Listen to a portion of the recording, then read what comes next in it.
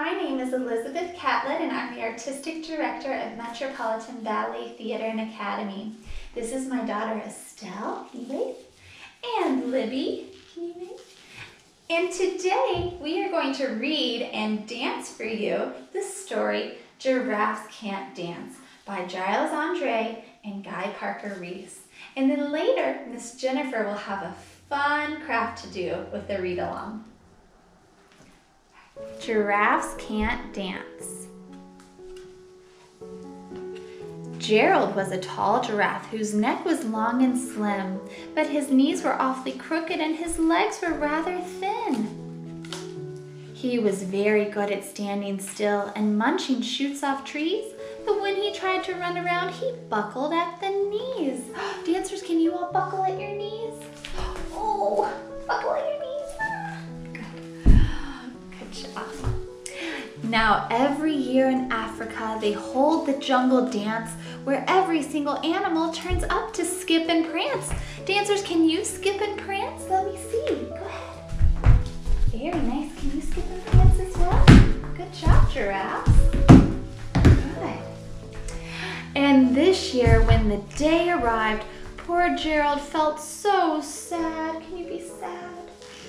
Because when it came to dancing, he was really very bad. The warthogs started waltzing, and the rhinos rock and rolled.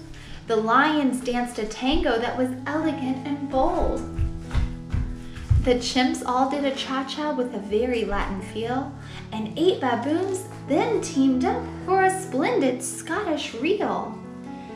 Gerald swallowed bravely as he walked toward the floor, but the lions saw him coming and they soon began to roar.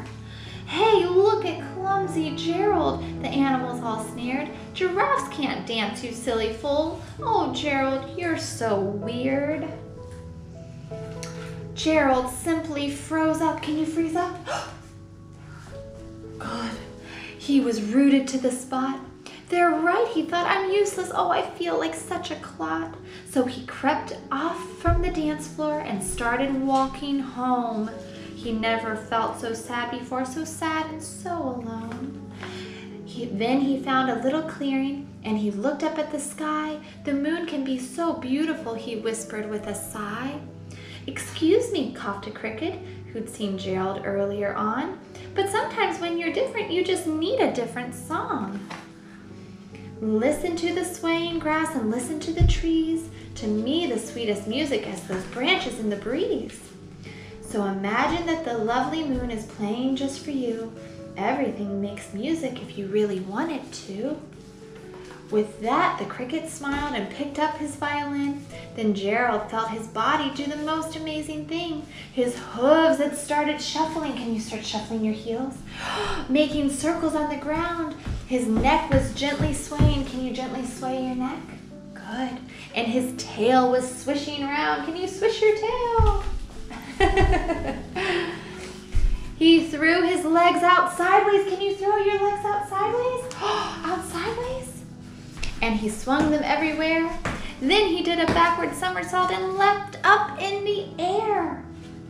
Gerald felt so wonderful. His mouth was open wide. "I am dancing, yes, I am dancing, I am dancing," Gerald cried. Okay, stand nice and still.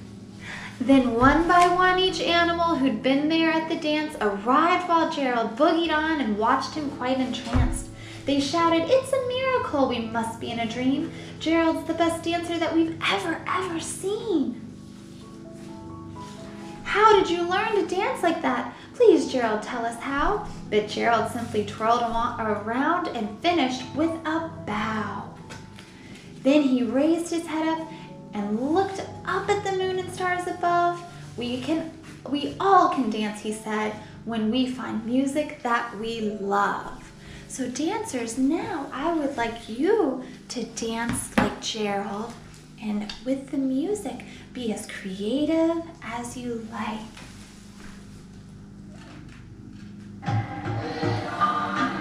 Can you dance a jungle dance? Use your arms nicely.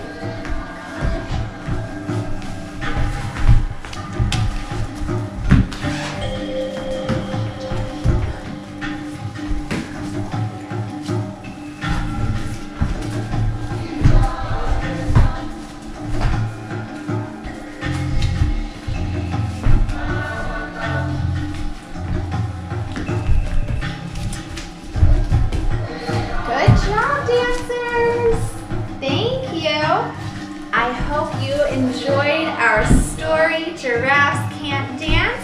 Thank you for joining me and my two little dance giraffes, and I hope you have fun with Miss Jennifer's craft.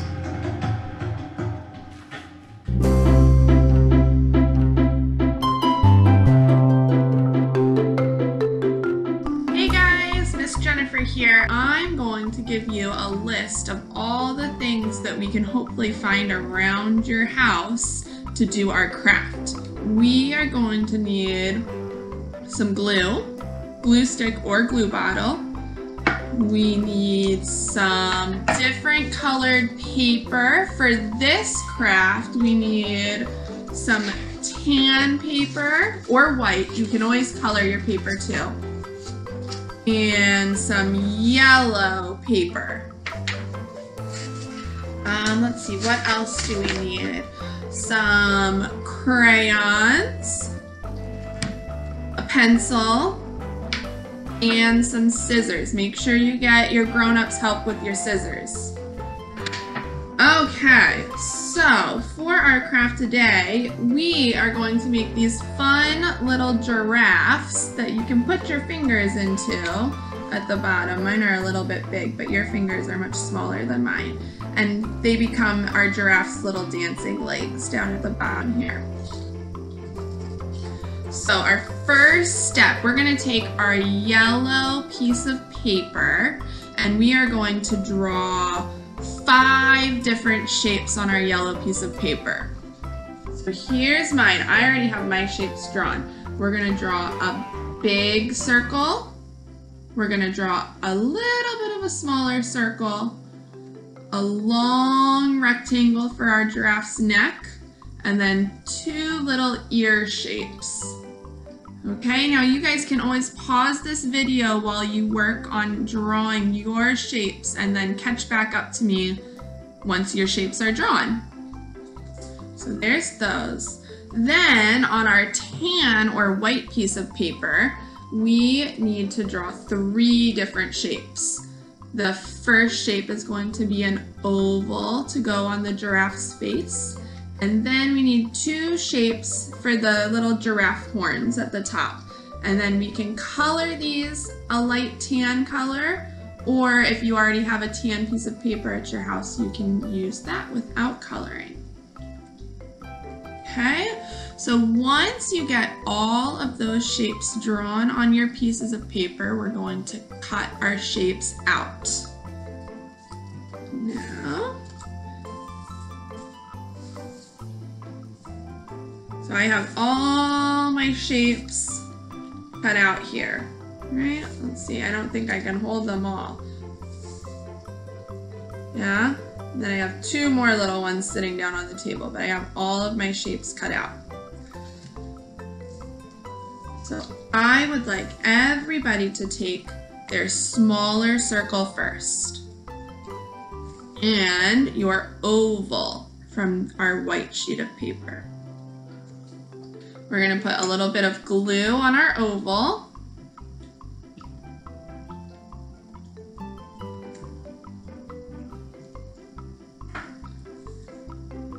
Then we're going to glue our oval right on the bottom of our circle there. Just like that. Then we are going to take our 2 little giraffe ears and we're going to glue them onto the top of our little circle.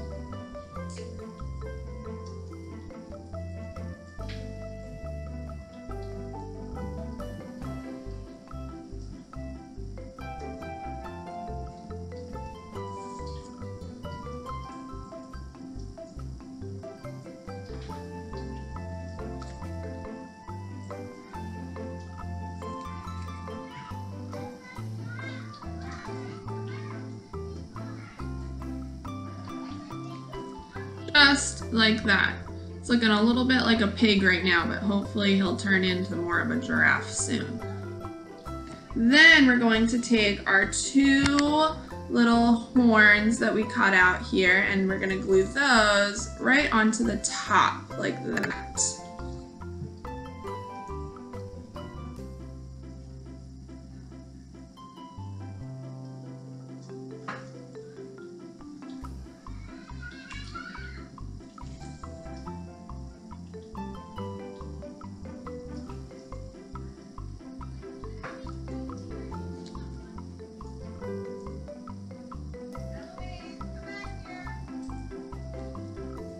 just like that.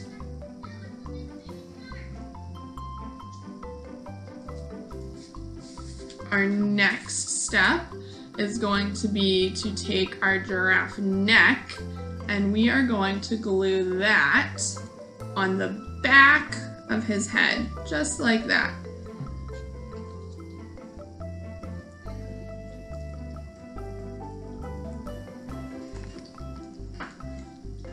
I'm gonna trim my giraffe's neck up a little bit because I think it needs to be a little skinnier for that long giraffe neck. There we go. Ta-da! Now our last step for gluing is going to be to take our big circle, and we're gonna glue our giraffe's neck onto the top of our big circle, just like that.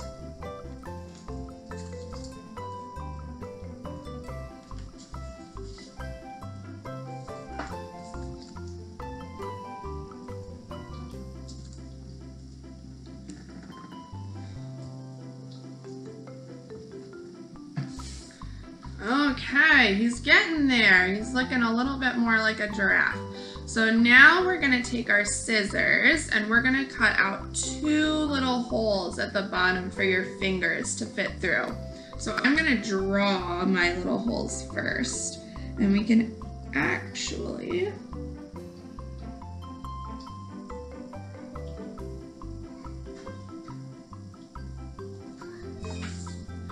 so just like that, and we can follow that that middle line right there straight up into the hole and cut it around and have a little slit in there.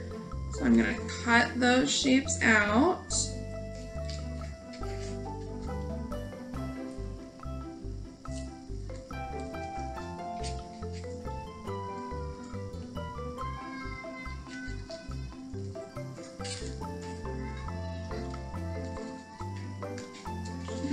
Just like that.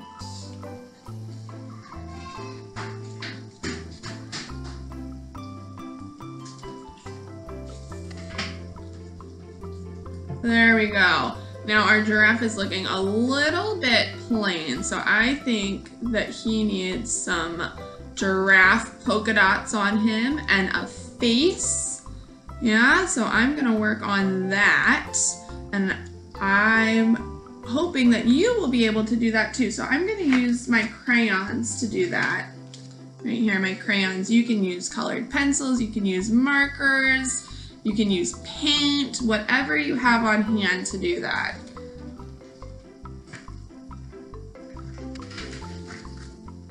Let's see, there is my brown crayon. So I'm gonna start by just adding some polka dots all around my giraffe.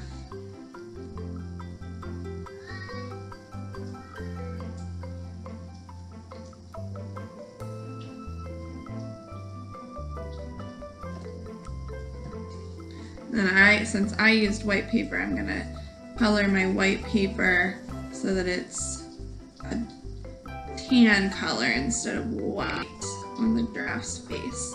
And I'm gonna put a little bit of dark brown up on the top of those horns there. So right now my giraffe is looking like this. Let me see all your giraffes. How are they looking? Oh, they're looking so good! Good job, guys! Okay, last we need to give our giraffe a face. I'm gonna put 2 little circles for his nose, and then I'm gonna switch over to my black crayon, and I'm gonna give him a little smile, and then I'm going to give him 2 eyes. Now, on my other giraffe here, I had some googly eyes in my craft room that I use. So if you happen to have some of those on hand, those would be a perfect thing to use for your eyes. You could use buttons, you can draw your eyes, be creative. There's all kinds of things you could use for your eyes. So right now I'm gonna use my crayon for my eyes on this giraffe. And ta-da, there we go. We have a giraffe, and you can put on little shows for him, with him. Yeah, these holes don't fit my fingers. But you have much smaller fingers, so it will work for you guys.